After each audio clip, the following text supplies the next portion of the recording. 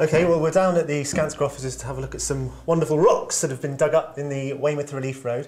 The reason we're so excited about this is because, of course, we've got this beautiful exposure along the coast of some exciting geology that's been given World Heritage status, but we never really get to see what's inland. But the Weymouth Relief Road gives us an excellent opportunity because it basically slices through a massive part of Dorset's bedrock, from the Oxford, which is about 165 million years old, right up through to the chalk, which is only about 60 million years old. So there's a massive amount of time represented in the rocks that have been sliced through.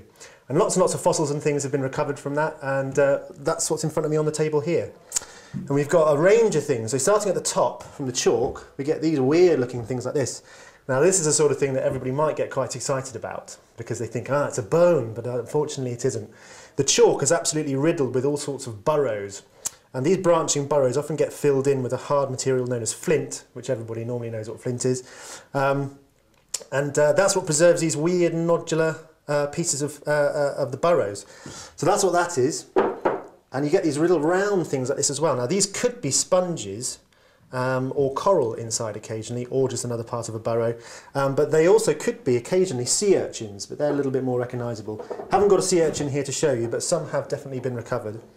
So that's the youngest, so that's about 60 million years old from the chalk. Working down from that, we take a bit of a time jump, because there's something known as an unconformity underneath the chalk. There's a big lump of the geology missing. It was eroded out about 100 million years ago.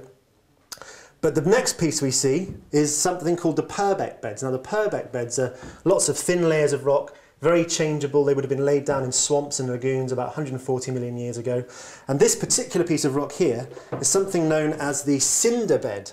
And this is just one of the layers from the Purbeck, and this is absolutely full of oysters, and that's basically what this layer of rock is made of, is all oyster shells. Now other rocks in the Purbeck contain dinosaur footprints, but we didn't recover any of those, but they also find lots of insects, because of course these swamps would have been a great habitat for flying insects, and we've had an abundance of insect material and also plant material recovered from certain layers of limestone in the Purbeck. So a real star attraction actually as part of these cuttings. And we're hoping to recover some more later on when they re-excavate into the Purbeck to put in a cycle path. So we're all quite excited about that.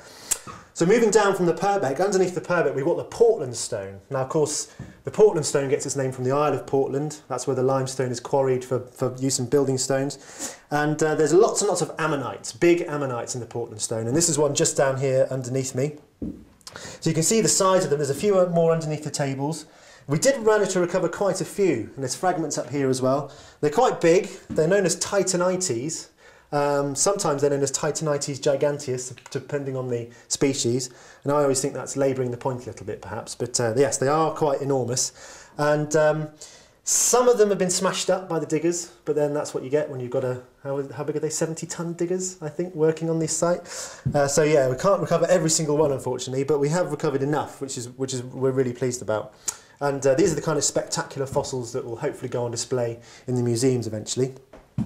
So working back from the Portland, we get into the Kimmeridge clay. Now the Kimmeridge clay is very soft, muddy material, very, very difficult to recover any fossils from that. So we don't really have any Kimmeridge material to show you, but we did find the very end part of the jaw from something called an ichthyosaur. And that's a giant marine reptile, one of the big predators that would have been swimming around in the sea during the Kimmeridgian times.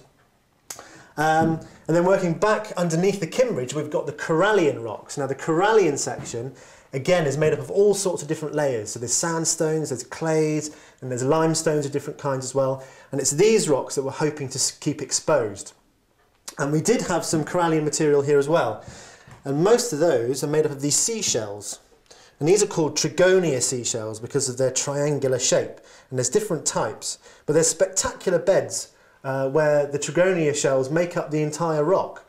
And they're one of the layers that we're hoping to keep exposed. And hopefully, maybe even recover a piece and get it prepared so that all the shells will be able to see every single one, and that will go on display in a museum eventually as well. Other things that were recovered from the Corallian include an ammonite, which has been taken off by one of the scientists for further study, and also a vertebra about this big from another ichthyosaur, but this would have been much older than the one that was recovered from the Kimbridge. And then right at the bottom, underneath the corallian, and we only got pieces of this stuff, the Oxford clay, pulled out when they put in some piling, so we didn't actually see any cuttings in this material, but we did get some really, really lovely pieces. Now the Oxford clay, again, is very soft. It would have been deposited at a time when the seabed was depleted in oxygen, so lots of lovely fossils come out of here. And you can see that this one is absolutely covered with all sorts of material. So there's seashells covering it, fragments of ammonites, all sorts of lovely fossils. So really, really exciting stuff. And we collected an awful lot of material from the Oxford clay. And again, that's been taken off by the academics to be studied and labelled, so we can get a really good sense of the kinds of fossils that we had existing here in the Oxford clay.